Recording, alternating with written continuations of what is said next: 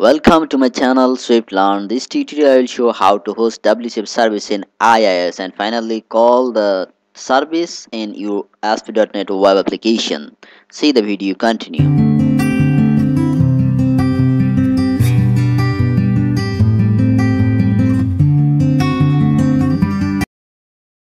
Start Visual Studio, File, New Project. I'm adding a WCF project, WCF service application. I'm going to create a WCF service and host an IIS. Finally, I will add it in ASP.NET web application. Okay. My WCF service name is WCF Service 1 and it's saved it in uh, WCF tutorial folder existing desktop. As I'm just removing the interface, default interface, and I'm gonna add in the new interface, the new method, start a square bracket, operation contact. Okay, now I'm gonna add method double type double add.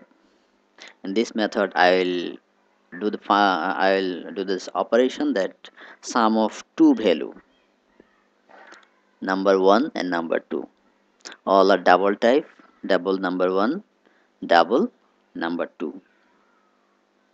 Okay, my method is done.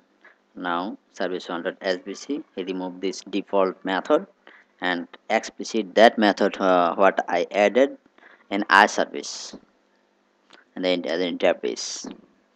Explicit implemented in database iService 1. Yes, it's now get it throw new, just remove it and return what I will return, the sum of number 1 and number 2. In that case, return number 1 plus number 2. It will display the result with summary of both value in my project. Basically, I will show how to call the WCF service from IIS and how to host this WCF service in IIS firstly. Okay, now just debug with pressing F5 or click on debug. It's debugging. My method is edit. You can check this method from here. Put the number 1 15 and number 2 is 5. Okay, just click on invoke. Okay, yes, it will display the result 20. 15 plus 5 equal to 20. Okay, service is ready. Now I'm gonna host the service in IIS. To host this service in IIS, go to the go to your folder where the application is saved, the WCF tutorial, WCF service 1. Okay, copy the WCF service folder, accept SLN. Don't copy the SLN folder, only WCF service 1. Just copy.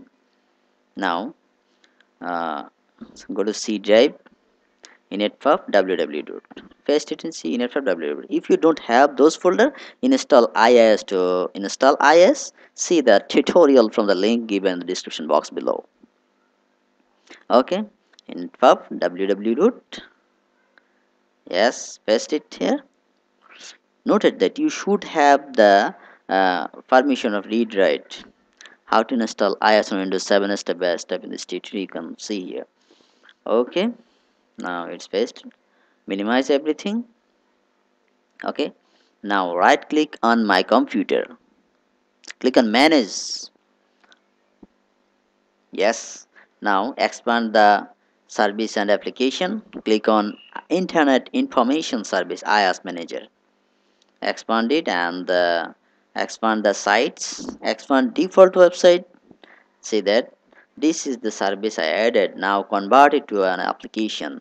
To convert it application, right click and just click on convert to application. So that WCF service 1 default available, and this is the physical path where I passed it, and just click on OK. Now it's converted as an application. Now click on content view. See that these are the content.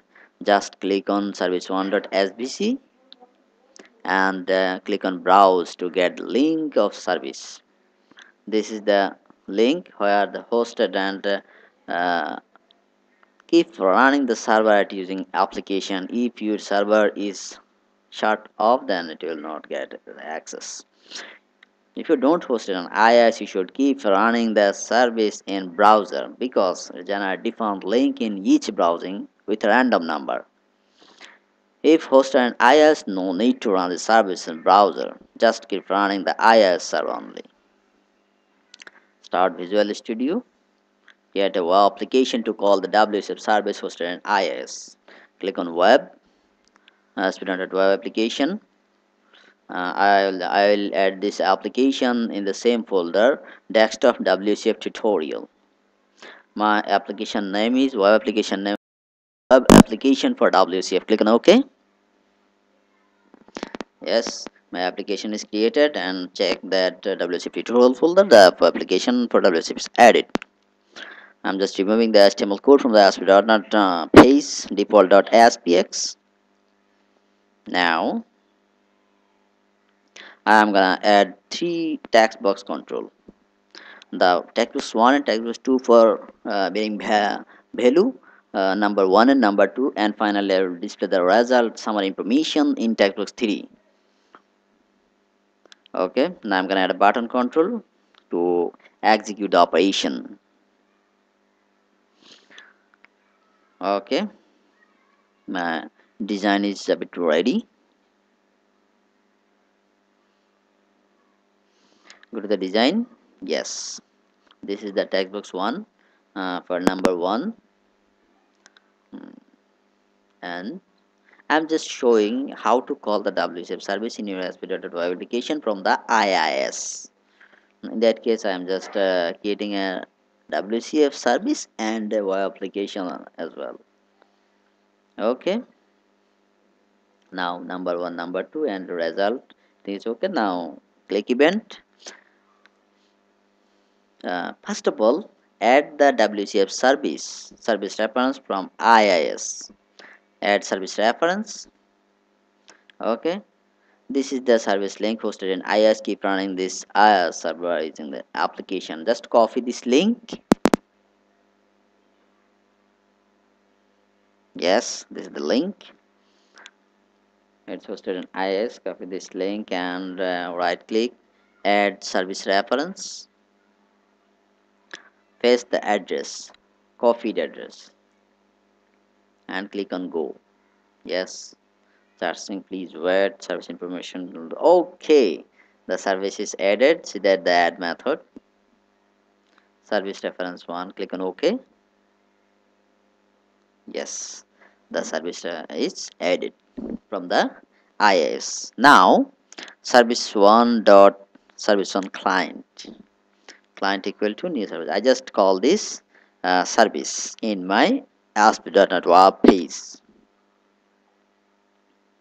Now I will display the result in textbox 3 dot text. So textbox 3 dot text equal to client dot add is the method, client is my service.